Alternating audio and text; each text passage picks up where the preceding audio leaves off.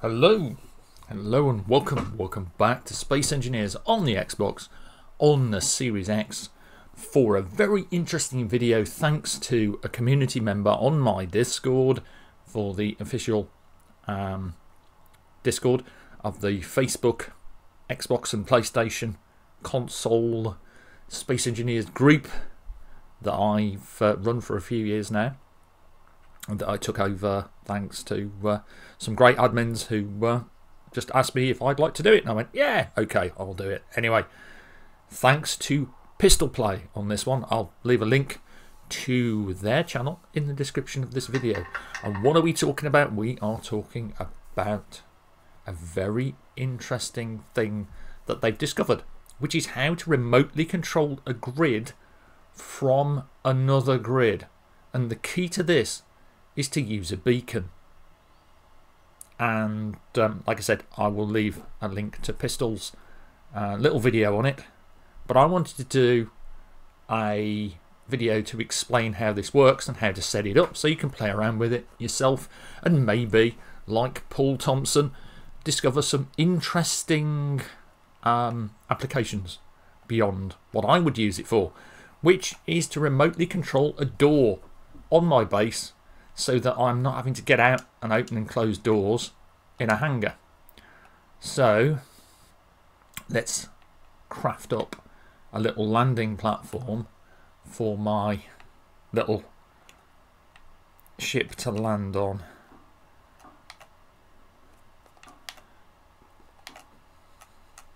And I'm playing, as always, in creative mode, because that's how I like to do it.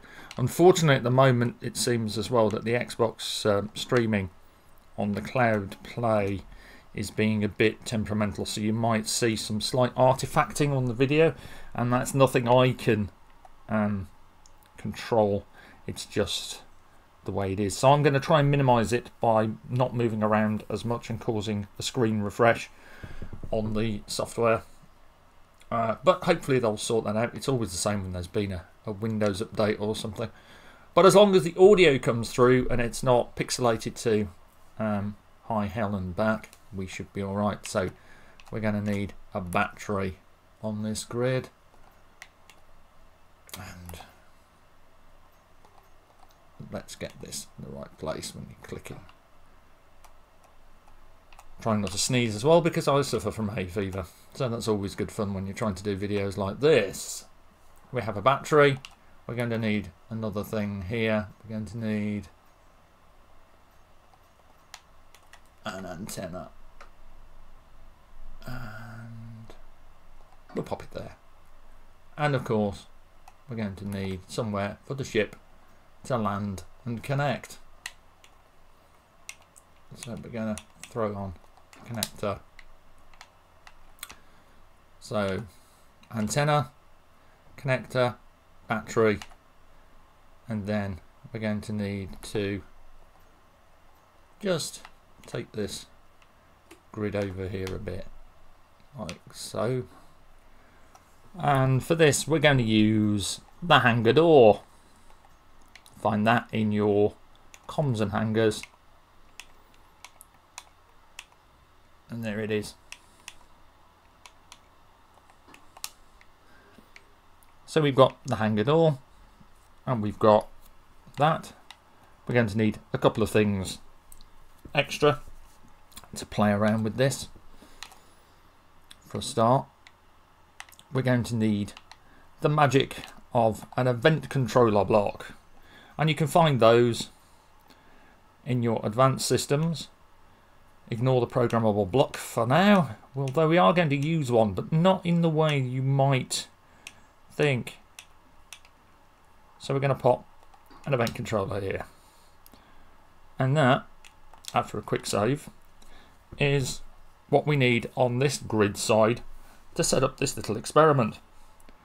And here is our ship that we're going to use for our other part of the experiment. So on this ship we're going to pop a beacon, because Pistol discovered that beacons have a very important function. Now, we're also going to use a programmable block, but we're not going to use the programmable block in the way, as I said, you might think we're going to use it.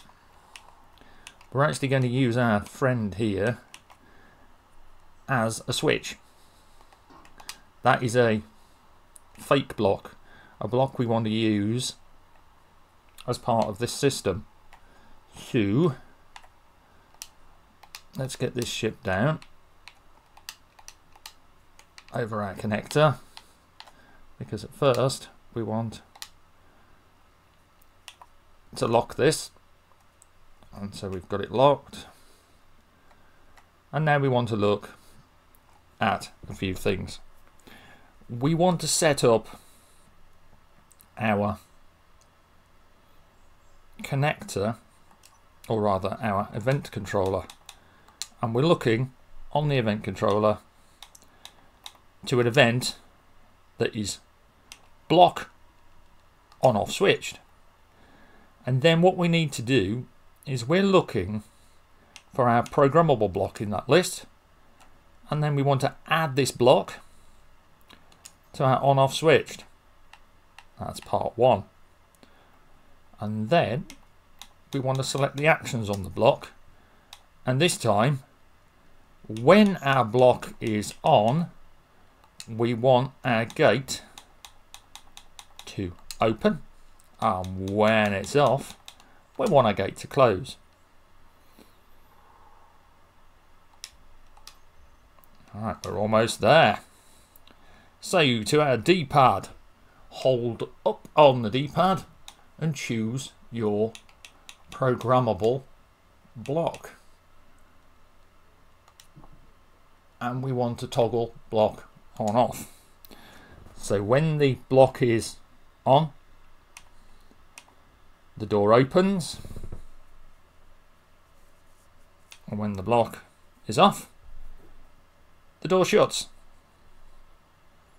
So now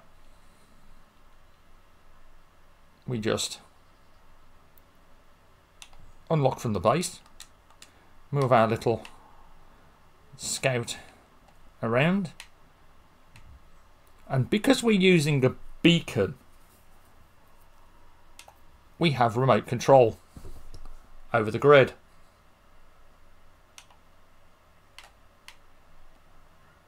So we pull away further and further. We have complete control over the grid. And Pistol discovered that this happens at any distance because beacons have a nigh on infinite range. You can just about see the doors open and the doors close.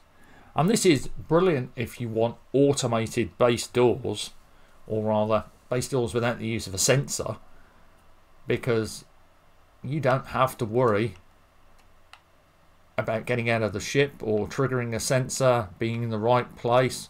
You can just tootle towards your custom built base doors, trigger them from the ship, fly through, and close them behind you. And that really is all there is to setting this system up. It is incredibly simple to do, and I'm sure there are other applications for this whole thing. And as I said, I'll link Pistol's channel down in the description of this video. Credit where credit is due. This is where I first saw it. They were kind enough to post this on the Discord for the Space Engineers console group.